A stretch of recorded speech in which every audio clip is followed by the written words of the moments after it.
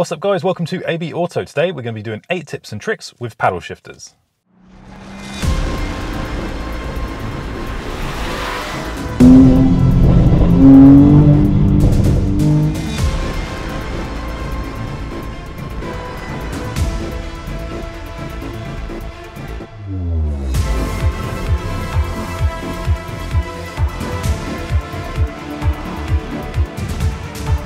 First up is paddle shifter extenders. Now, unless you own a supercar, chances are your paddle shifters are attached to your steering wheel. This means when you turn your steering wheel, the shifters move with it. So if your car has short paddle shifters, this can make it really tricky when going around tight bends or roundabouts having to reach the paddles. So paddle shifter extensions are a neat little mod that extend your paddles to make them larger so you can reach them in those situations. They can also look really cool and give your car interior that extra sporty feel. So here's an example of paddle shifter extensions.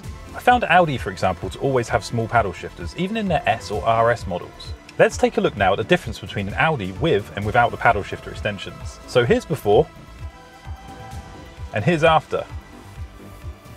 A good thing about paddle shifter extensions is they're so simple and so easy, pretty much anyone can install them. Usually they come pre-fitted with a self-adhesive, so all you do is just peel the back off and then you stick them on your existing paddles and there you have it, larger paddle shifters.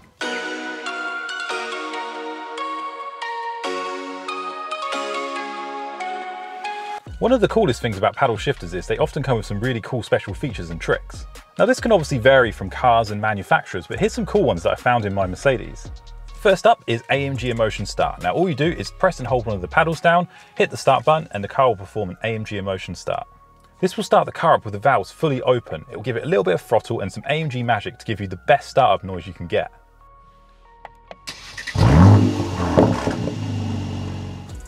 Another neat Mercedes trick using paddles is to use the paddle to switch from semi-automatic mode back to automatic mode.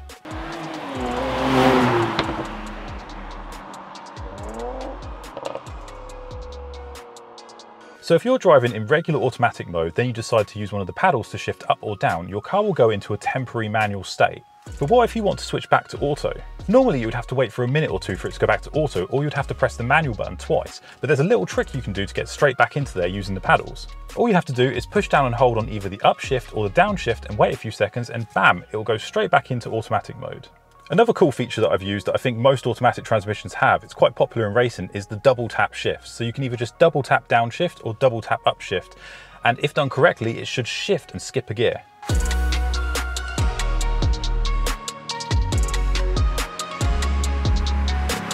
So Mercedes like to pack some really cool features into their car, but if you don't have a Mercedes, don't worry, other manufacturers have got some cool tricks with the paddles too. If you want to find these features, the best thing to do is join a Facebook group for your car or join a message board for your car. There's always loads of useful threads, or even YouTube, there'll probably be some other videos like this one. So does your car have any cool tricks with the paddle shifters? Maybe it's a Mercedes, maybe there's some that I don't know about. I'd absolutely love to hear about them in the comments, so please post a comment guys, I always love the comments.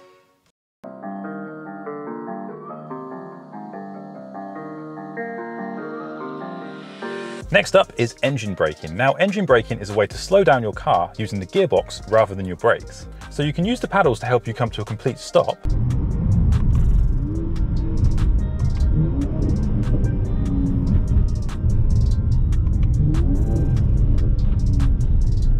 Or while driving at a high speed, you can use the paddles to gradually slow down the car so you don't have to use your brakes as much.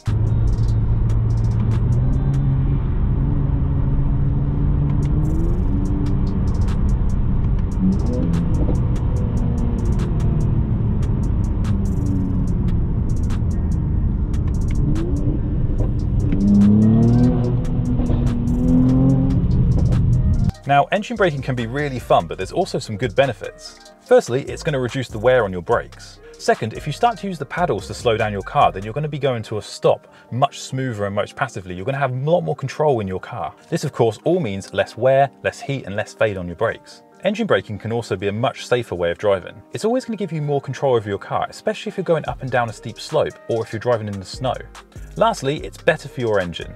Now, let's dispel the myth here, people, because a lot of people think engine braking can damage your engine, but the truth is there's no way engine braking could possibly damage your engine. Let's think back decades ago when engine braking was relied upon with drum brakes.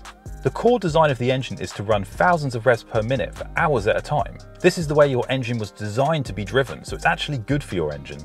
Now, it might seem a bit jerky at times, but I promise this is not going to cause any damage to your engine or your transmission.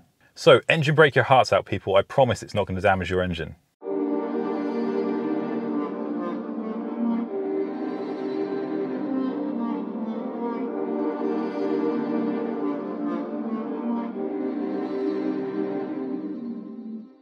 The next one is simply having fun. Get to know your car, guys. Get to know the gears. Get to know those little sweet spots that really make you smile.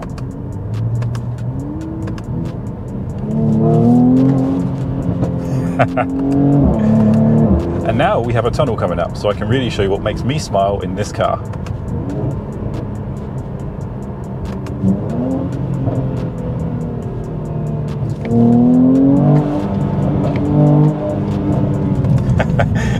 So what makes me smile in this car is second gear. We're going to do it one more time.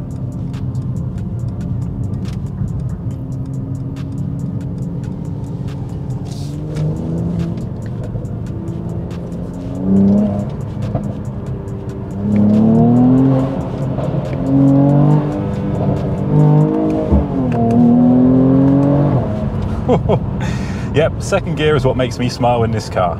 So that was just me having a bit of fun earlier, guys, but the tip really is find that sweet spot in your car and experiment. Now remember, guys, an automatic transmission is not like a traditional manual. It's really hard to mess your car up with an automatic transmission, even in manual mode. This is a fully computer assisted system with tons of safeguarding in place. It's not going to let you break your car, I promise.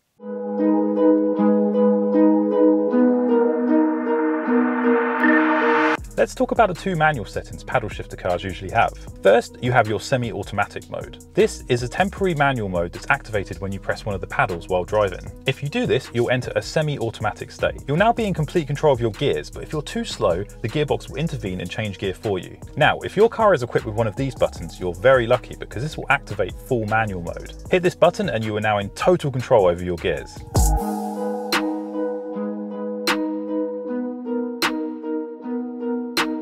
Now, a huge benefit of having paddle shifters is driving in dangerous conditions. For this example, we're going to be talking about snow.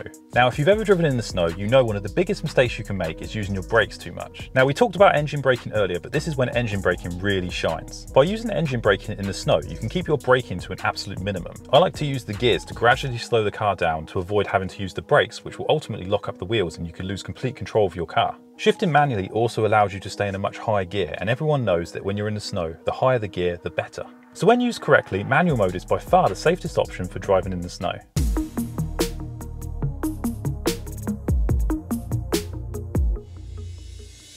Number 7 is do not be afraid. You will not wreck your transmission or your engine. Like I mentioned in one of my earlier tips, there is tons of safeguarding in place. This is a computer assisted system and it's not going to let you break it. So really this tip, I want to just say do not be afraid. I want to encourage you to have a play around, get to know your car, get to know the gears, get to know your favorite gears, get to know when to shift and when not to shift. You've got total safety and confidence to just experiment and get to learn it all. But I just wanted to explain this further and reinforce it for you guys. So just for an example of safeguarding, these are the following conditions when your car will not shift even if you try and shift, even if you're in full manual mode. If you're driving really fast and you try to shift into a really low gear, the car is not going to let you. The computer systems and safeguarding is going to say, no, this is going to really hurt the engine. No way am I doing this. And in this car, you get a nice red flashing pulse on the screen to let you know. The car will also not respond if you press both paddles simultaneously at the same time. It also won't do anything if you press down and hold one paddle and then press the other paddle at the same time. And if you're driving around really slowly and you try to go into a high gear, it's also going to stop you there too. For example, if I was driving around 10 miles an hour and I tried to go into 9th gear, it wouldn't let me. And lastly, if you're stationary, it's not going to let you go any further than 2nd gear.